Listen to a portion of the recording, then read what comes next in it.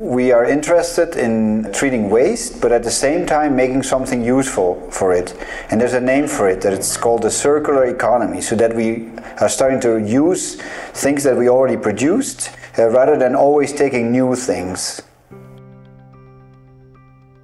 So we used, for instance, on gas fermentation, in which we use CO2. That's an industrial off-gas. CO2 is a waste in a sense. It's actually very bad for the environment. And we convert that into something that we could use, maybe a plastic or food or something like that.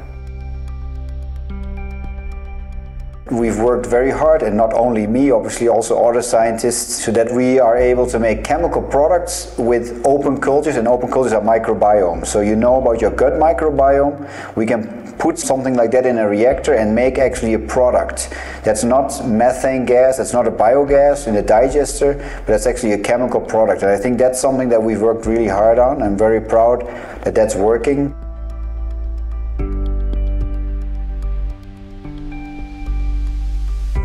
I'm a professor, so I'm a teacher, so the mentoring aspect I think is the most rewarding thing you can do. So working with young people and work with them for a certain amount of years, and then at the end of the 4 years or something, when they leave, you see, well, there's a lot of knowledge gained and this person has really changed, and I think that's the most rewarding thing you can have.